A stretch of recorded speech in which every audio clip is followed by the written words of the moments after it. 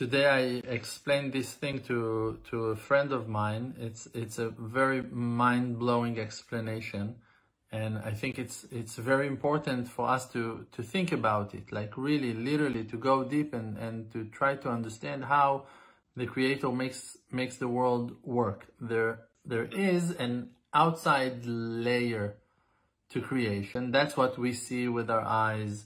That's what we what we smell and feel and can sense, all those things. And there are hidden aspects to the world. Means after you see, so the light is coming into your mind. After you smell, so the smell is getting into your brain. After you taste, so it gets into your body. After you eat.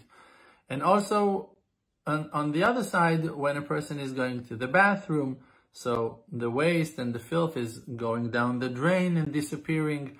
When you wash your hands, so the filth is going down the drain and disappearing. And also when you cook, so steam is rising and going up and blending the air, and it disappears from the world. So there are aspects that we can see, and there are aspects that we cannot see in the world. Now, the world is built in an ideal way, means the great potential of the world, how it's supposed to work and to function properly, and that everything will work like it was supposed to work in the Garden of Eden. And there is the negative outcome of after the sins, after the violations, that the world is like destroyed, is ruined in a way. It doesn't work like properly, like it's supposed to. So I explained to that person today, and it was a very important explanation, that the world, when it is corrected, when it's fixed, when it's balanced, it doesn't mean that everything is clean and people don't go to the bathroom anymore, or people don't have saliva that they need to spit or something like that. No, but the world is continuing in its routine, but things are taking place in a balanced way. Means that a person is doing the things that he needs to do that has a certain attachment to darkness.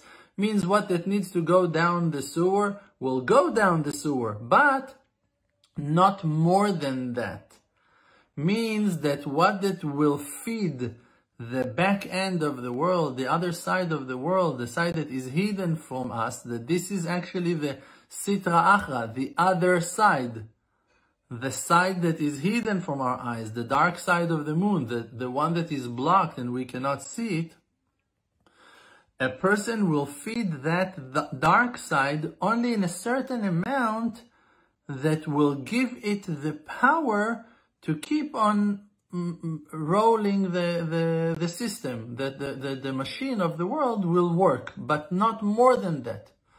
But when, God forbid, a person, let's say, is killing someone, or wasting his sperm, seed, or something that is inappropriate, or eating something that is not kosher, that is not right, or talking bad things that getting into the ears of another person, like lashon hara, like bad speeches and stuff like that.